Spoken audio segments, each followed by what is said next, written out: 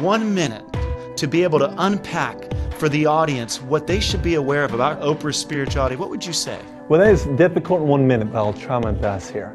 I think Oprah, Bobby, as a person is really just a remarkable woman. I think there's a lot of good things that she has done. And when I wrote this book, I often hear Christians do two responses. One, they say, I agree with everything she is, she's a Christian, it's good. Or Christians will often kind of bash her or maybe call her a name or something or attack her as a person.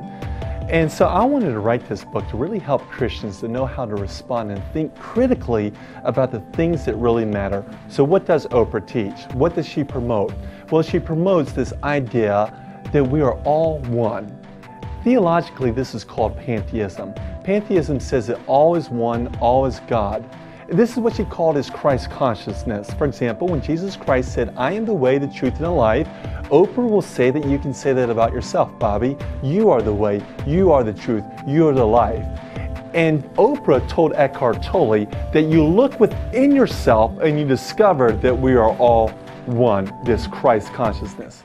Well, that's a misuse of that scripture of John 14:6. Because in the context, Jesus said, I am the way, the truth, and the life.